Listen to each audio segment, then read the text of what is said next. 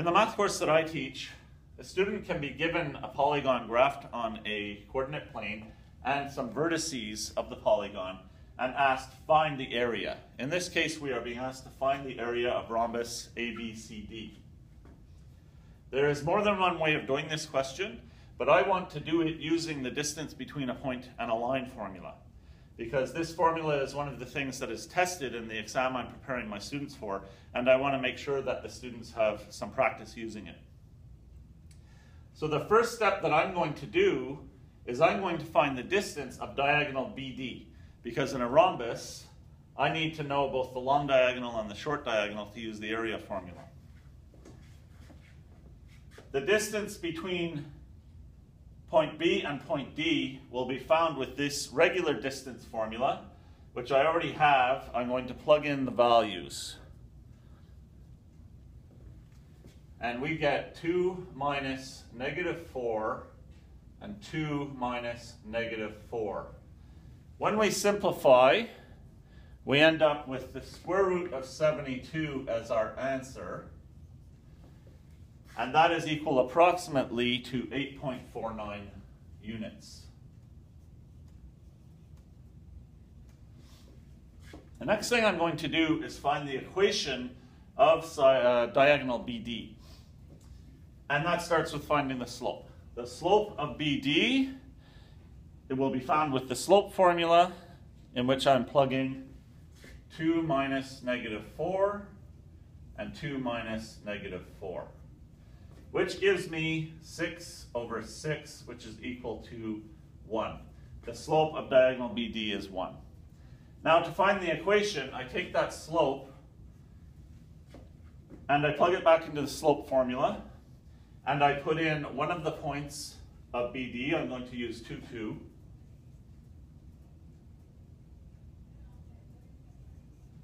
And I derive the equation. The equation will be y equals x.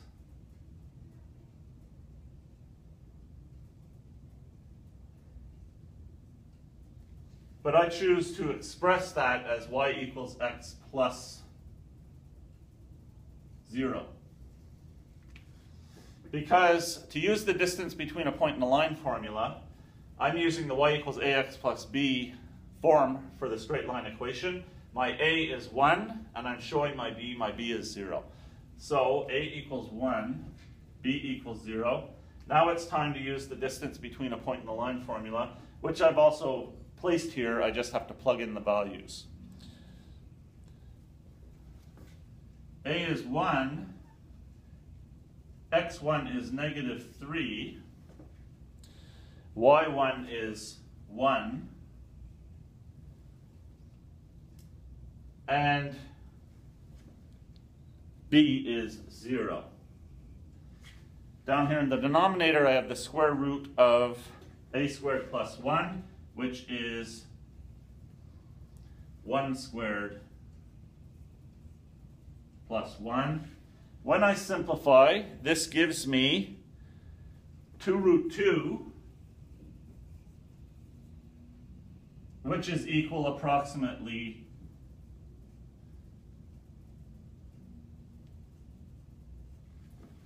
to 2.83. We're done with the distance between a point and a line formula. When I did this formula, I was using the equation for the diagonal BD, and the point that I was using was point A.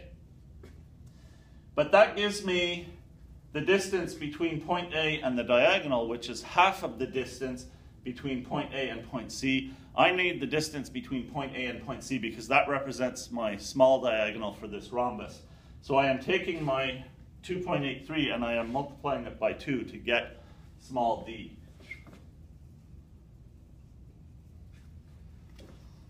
And that gives me approximately 5.66. Finally, I can use the area of a rhombus formula, plugging my large diagonal and my small diagonal in there. My long diagonal is the 8.49 that I got in my first step.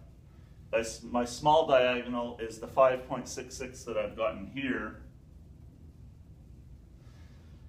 And I, of course, will divide by 2. So my answer is exactly 24 units squared. Now, of course, I did some rounding along the way. So if I were to plug these values